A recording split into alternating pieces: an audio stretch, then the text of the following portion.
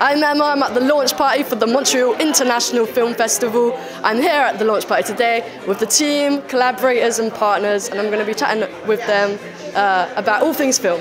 What are you excited about for the festival this year? Yeah, I'm so excited because this is my first year in Canada, my second year in Canada, but my first year with the festival. I'm representing my country, Lebanon. I'm Lebanese-Canadian actress and singer, so I'm so exciting to see people here, to see this field, this how people love this job, how they see the things different than maybe us in Lebanon.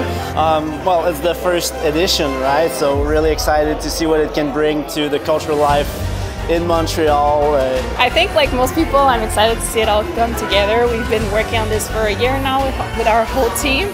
So we have some really cool headliner coming, people traveling to be a part of the festival. So I'm really excited to see it all come together. Yeah. What do you see for the future of filmmakers? Oof, that's a big question. It's a big question. It's a big question. I mean, you know, I hope that we stay true to storytelling and that the right people are telling the right stories for the right audience. But once you get rid of any kind of issues or appropriation issues or all of that, then I hope we just get more and more creative and not be afraid to stay true to communication and conversation between humans. I've been a producer in the film industry for a while, and I think stories really change the world in many ways, in positive ways. So I think creating something for the next generation of creatives to have a way to express themselves is really important. So that's our mission. What does good filmmaking mean to you?